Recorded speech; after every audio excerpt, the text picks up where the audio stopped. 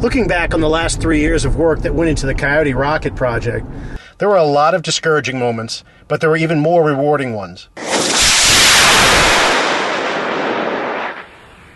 Overall, it was a great project that stimulated my brain and kept me from building some kind of doomsday device. Gee, I wish we had one of them doomsday machines, Tainty. But now that it's over, I need a new project. Last month, Alberto and I tested a few hybrid PVC engines that failed to light.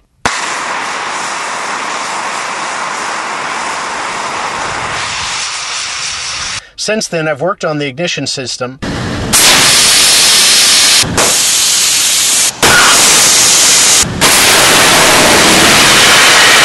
and I've come up with a design that's simple and should work well, but I need an isolated place to test it.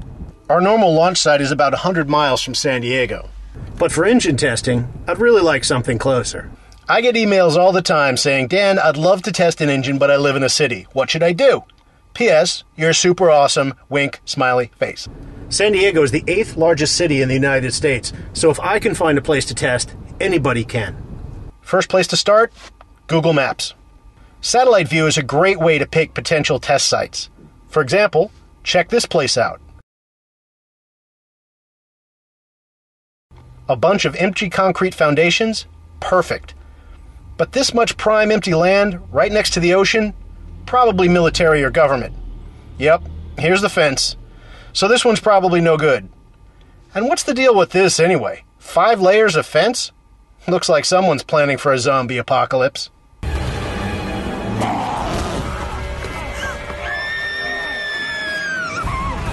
So, back to the map. Let's check out the east side of town near the Mexican border. Now this looks promising. Let's go check it out.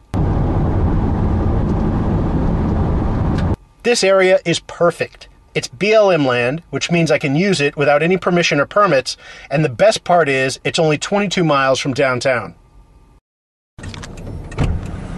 ¿Qué pasa, amigo? Hey, dude. How you doing? All right. Good to see you. Ready to do this thing? Ready? Let's go. Let's hit it. Okay, so for today's test, we've got 2 identical engines we'll be testing. Both are PVC, using PVC for the fuel and for the engine casing, and then it uses nitrous oxide for the oxidizer. So we'll see how they work. Hopefully it'll be good.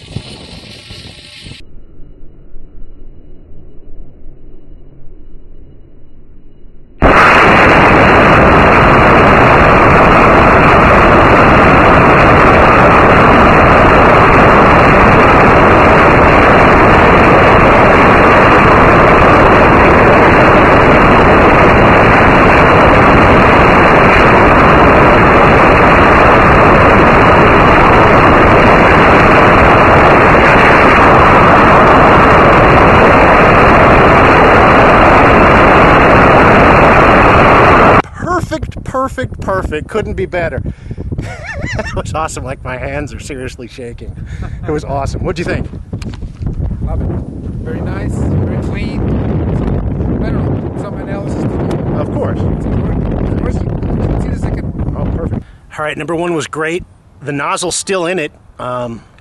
It's beautifully, hardly any erosion or anything. I can't wait to cut open the engine and see how it what looks inside. We're going to do number 2.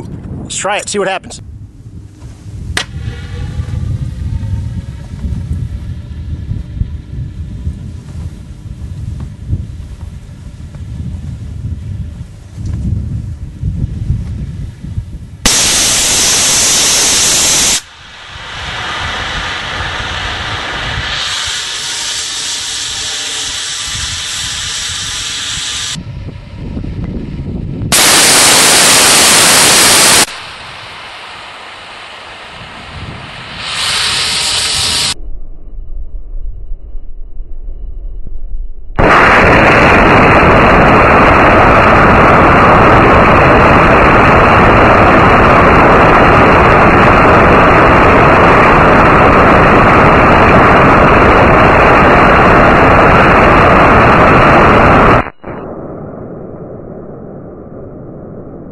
All right, so 2 great tests, and you know, I call them great tests, but really this is the best part about doing this hobby and about coming out and testing, is that in the end of the day you have more questions than you did when you started, and you have to go ahead and figure out what was going on and open up those engines and come up with a new design.